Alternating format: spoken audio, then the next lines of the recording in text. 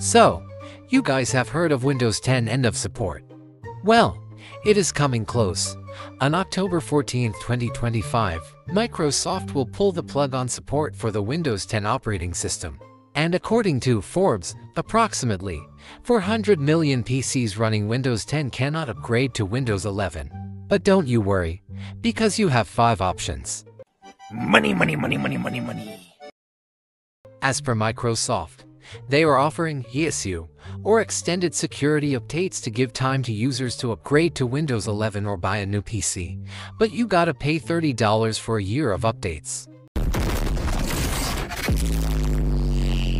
You can bypass the Windows 11 requirements, but do it with caution, as doing it to older hardware may reduce performance or, simple, it just nukes itself.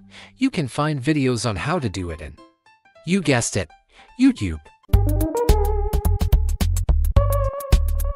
You can download the installers of Linux like Ubuntu, Kali Linux, or Chrome OS Flex and download it in your PC using a USB stick.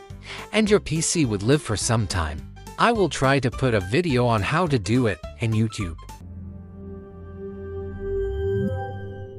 You can avoid upgrading and keep the Windows 10 PC as a backup, or just use it as it is, since there are still people using Windows XP in 2025. However, please be careful while browsing sus websites.